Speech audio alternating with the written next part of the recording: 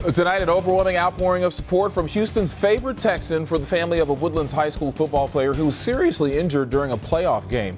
Right now, a fundraiser is being held for Grant Milton. Good evening and thank you for joining us. I'm Keith Garvin. And I'm Sarah Donchie. Milton underwent emergency brain surgery and he is hospitalized in Waco. His family set up a GoFundMe page to help with expenses. And today they received a big donation from Texan star J.J. Watt, $10,000. Channel 2's Brandon Walker joins us live tonight with more. Brandon.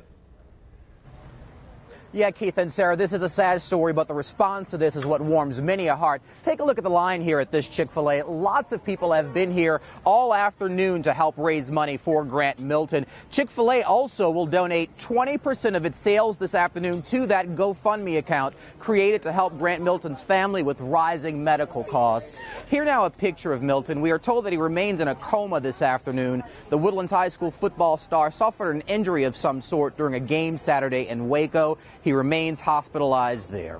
This fundraiser will help cover those rising medical costs. Along with Chick-fil-A donating a portion of its sales this afternoon, the community is selling T-shirts which read Milton Strong 21. 21 is Grant's number on the football team.